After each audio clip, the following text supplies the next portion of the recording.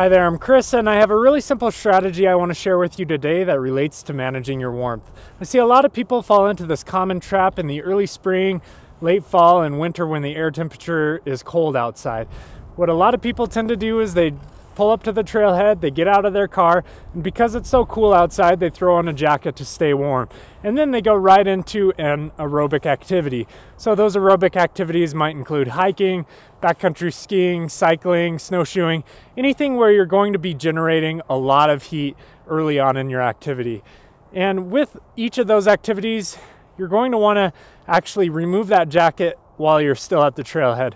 So before you take those first few steps, go ahead and stop, take off that jacket, and in this case, I'm going to take off the jacket and put it right under the hood of my backpack so it's really easy to access later on in the trail. So I'll put my jacket in there and then embark on my activity.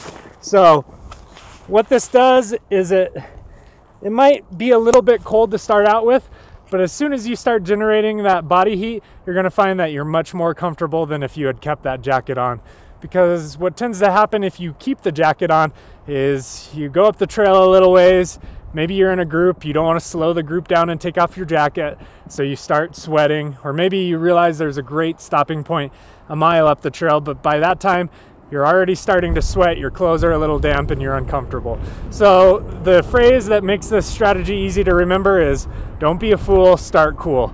So before you heat up, take that jacket off, and then get underway, and you'll be much more comfortable. I hope you found this tip helpful. If you did, give us a thumbs up, or head on over to our YouTube channel to subscribe to show your support.